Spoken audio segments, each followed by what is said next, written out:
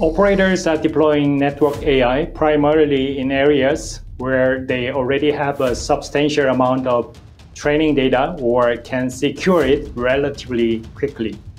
A prime example of this is the self-organizing network called SON domain, which has been effectively utilized up until now.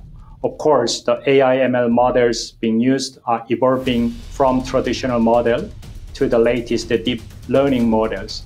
Another key area is the network data analytics, where the models being employed are also evolving from deep learning and even Gen AI models.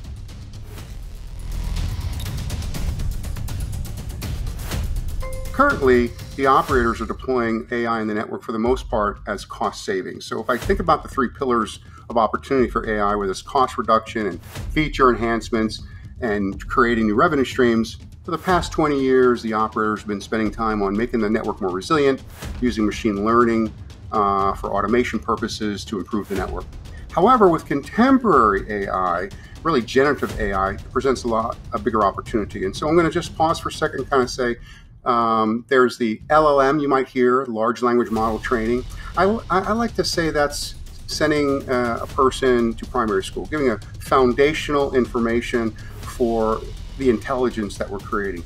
And then there's the tuning and optimization phase, where enterprises or operators can take it and tune it to their specific need. That's kind of like a university student or someone going to a trade school. And then finally getting an application deployed or the person going into the workforce. Now I say this because it presents an opportunity for operators to say how do they get specifically into this LLM and tune it and optimize it for enterprises to come.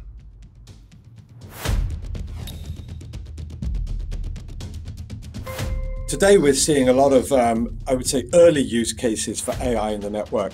On our Aerial Omniverse digital twin platform, what we're now able to do with some early partners is to use their RF propagation and EM solvers to be able to create real scene environments so we can learn and collect data in a digital twin before deploying in the network.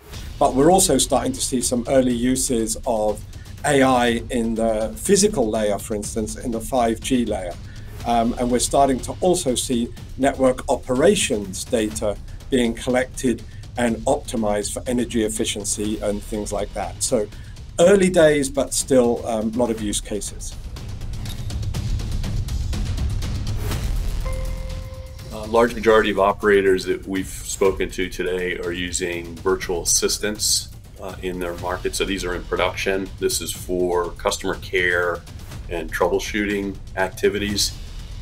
Did have the opportunity recently to talk to the chief data officer at Verizon.